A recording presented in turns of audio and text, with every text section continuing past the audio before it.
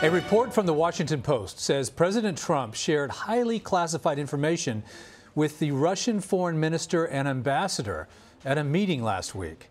Ed O'Keefe is a CBSN contributor and congressional reporter for the Washington Post. He joins me now via phone. Ed, what can you tell us about this breaking news? Basically, Don, the president had this meeting with the Russian foreign minister and the ambassador and is believed to have shared information regarding the Islamic State from one of our allies in which we have an intelligence partnership and in which he was not authorized to share. Under any other circumstance, a government official could be charged with a crime, essentially, for sharing this information. The president obviously is not like other government officials and can declassify information at his behest. But this signals that the president, at least in the view of government officials who spoke with my colleagues, Greg Jaffe and Greg Miller, were concerned enough by what the president did that they quickly moved to try to patch things up with the intelligence partner. We're not releasing, obviously, the identity of that intelligence partner that we have, another country, it's presumed, and we're not sharing details of what exactly the president told Russian officials. But this came during that meeting that the president had the morning after firing the FBI director, and a meeting that U.S. reporters were not allowed to witness in the Oval Office. Only a Russian news agency photographer was there to capture the moment. And, of course, that caused a lot of intrigue as to what exactly the president was doing and saying in that meeting. The report that we've just published there begins to lay out some, at least, of what the president told Foreign Minister Lavrov and other Russian officials. Yeah, and it was not only the foreign minister and ambassador there, but they had their aides in the room, evidently, according to the Washington Post report, as well. And part of the concern seems to be that it would not be too difficult for Russia and perhaps others they shared this information with to discern methods and assets used in gathering this intelligence about a potential terrorist attack by ISIS. Correct. And we should point out that the National Security Advisor, H.R. McMaster, in a statement in that story, doesn't deny that the president did this, but makes clear that he didn't reveal any of those methods.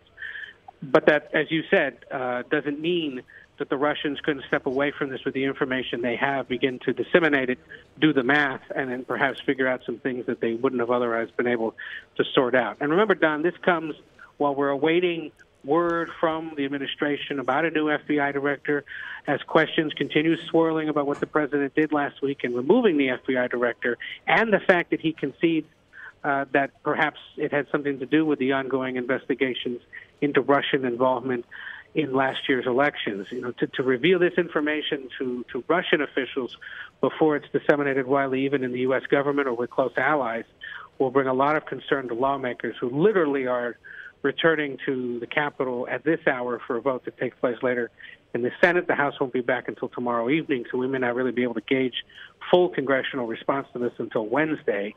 But this just adds yet another wrinkle to the ongoing web of stories and conflict and concern surrounding Russia's engagement in our elections last year and the Trump administration's response to ongoing investigations about it.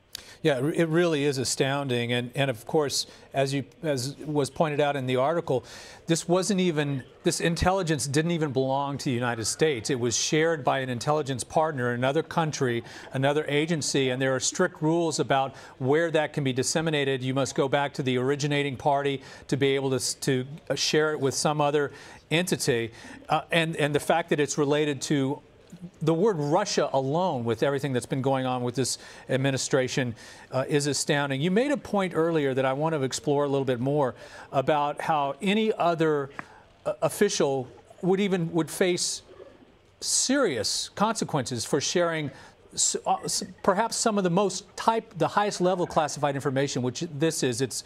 I believe you used the term code word classified information, and yet because the president has the authority to declassify anything that he wants, he probably will not face any kind of legal jeopardy in this case. But in the reporting, and again, this was we don't have firsthand tapes to use the word of the day, but in the reporting, this struck you as something that he did impulsively, not with consideration. It wasn't like he was trying to build a bridge here. He was just talking about how great the intel he gets all the time. He gets great intel every day. And then he goes on to talk about this particular intel about ISIS trying to use laptops as bombs. Well, yeah, and that's what the story is inferring. And look, I didn't report this story; it was my colleagues. But yes, I think the inference here from the folks that they spoke with makes clear that there is concern that the president is flippantly sharing sensitive and classified information, the most classified information that's out there. We can recall from the transition period between the election and Inauguration Day. I know the Washington Post and others wrote stories about intelligence and other government officials being concerned about whether or not this president would be able to disseminate information given to him and keep it from getting out into the public sphere. Right. I know others across the government, both in the legislative and executive branches, have expressed those concerns. This would seem to suggest that the president casually discusses such things with foreign counterparts, not even foreign counterparts, right. just foreign officials. Yeah, Russians, they're not considered our allies. That's the amazing thing about this. And he wasn't sharing it with a head of state. He was just sharing it with the foreign minister of an adversary. So this is the kind of thing that is going to cause great concern among Democrats and Republicans. I think one of the things, Donna, we don't want to sound like we're cheerleading or egging them on or urging this, but one has to wonder. We've seen the Democratic outcry to what the president did last week regarding the FBI director, to all of his actions and behaviors and comments on the ongoing Russia probe. At what point does it start to compel more Republican lawmakers to speak out and raise concerns publicly? We know they're doing it privately. We saw the Senate Minority Leader Chuck Schumer and other Democrats yesterday suggest that privately Republicans continue to express concerns. What becomes the tipping point that compels them to start speaking out more publicly to try to put distance between themselves and the White House, especially as polling released over the weekend and today continues to show that the president is an unpopular figure.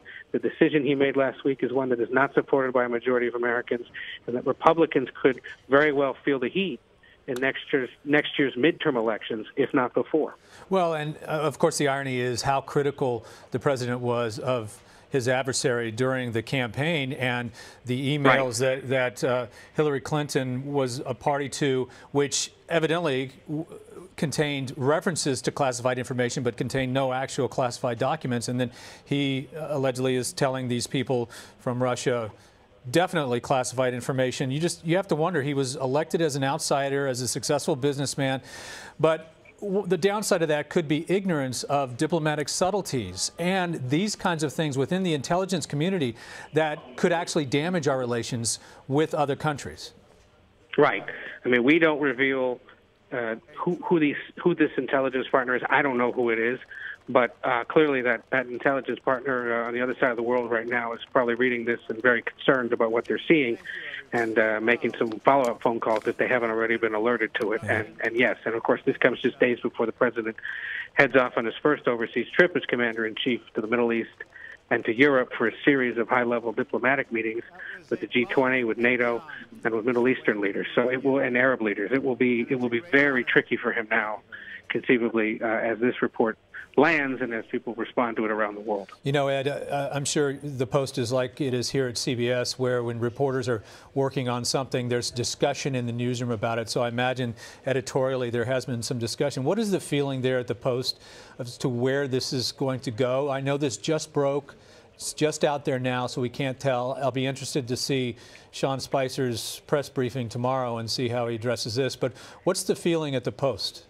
Well, I look, I'm not in management, so, and I wasn't involved in editing this story, but I've been poised to deal with the political fallout, and I think that will come. It could come here in the next few minutes and hours from both sides, and I think what we know is that this will inevitably add to the growing concerns and the calls for special prosecutors and further investigation into what the president or his campaign was doing with Russian officials.